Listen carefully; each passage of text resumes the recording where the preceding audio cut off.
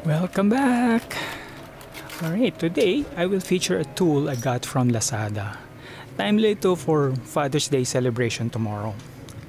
This will save a lot of fingers kaya tingin ko very handy siya para sa mga occasional carpenters or DIYers gaya ko. I was looking for a nail gun pero sobra nilang mahal kasi pang professional sa mga yan eh.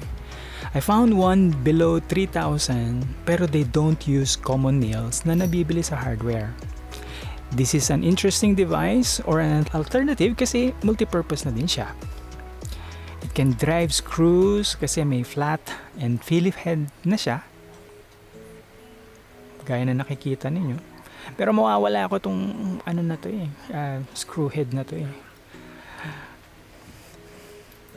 Kaya okay lang. Pwede rin siyang wrench.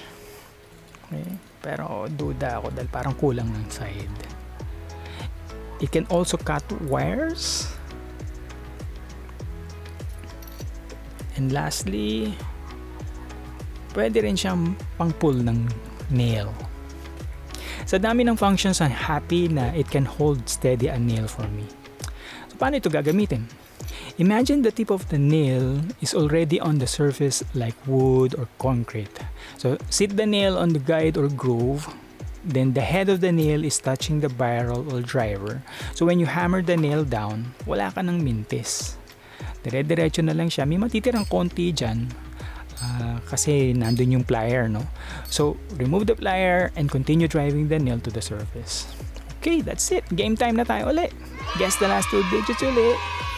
Just like last time, huhulaan nyo lang yung last 2 digits ng serial number ng card na to.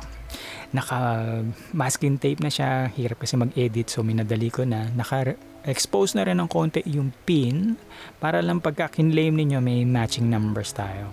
Be the first to comment the correct answer and win the prepaid load. Kung hindi ka naman smart, pwede mo namang ibenta ang load sa friends mo kung ikaw ang manalo. Alright, sana may natutunan ka uli. Until the next one, cheers!